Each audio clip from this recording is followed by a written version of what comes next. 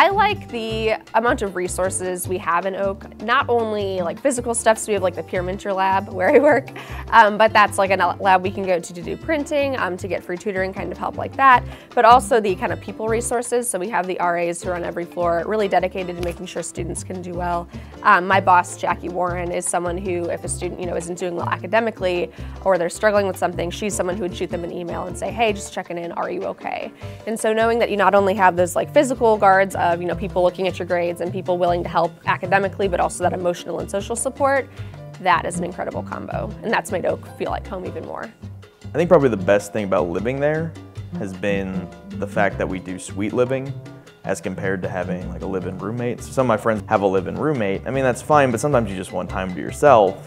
You don't have to necessarily be around people all the time. You want to have that nice little space that's just yours, and having your own room is great, along with the fact that you have 4 other roommates now, and you kind of almost have, again, another better sense of community, a sense of, it's almost like a mini apartment without, a kitchen.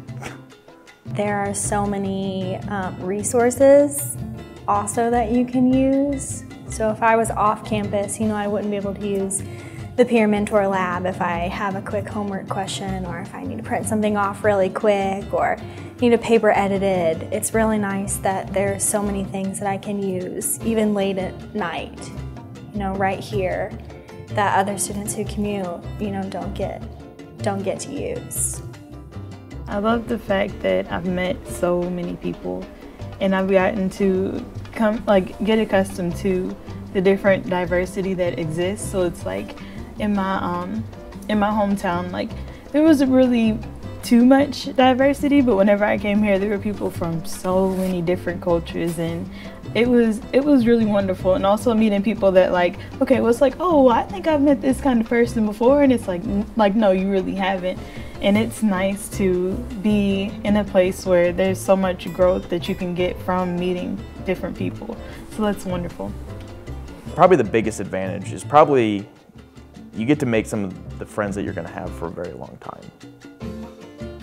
You get to meet people, because the closest friends I've seen have been ones that have met while living on campus. I mean, looking at some of the people who run the Pierre Laclede Honors College, they've been living together since freshman year, and they're still together. They're running an organization together.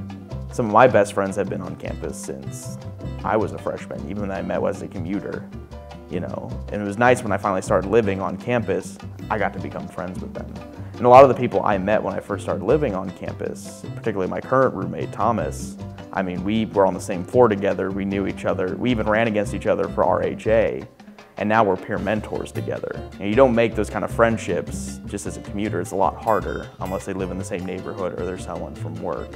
But if you want some of those friendships that last, living on campus is one of the best routes to go with.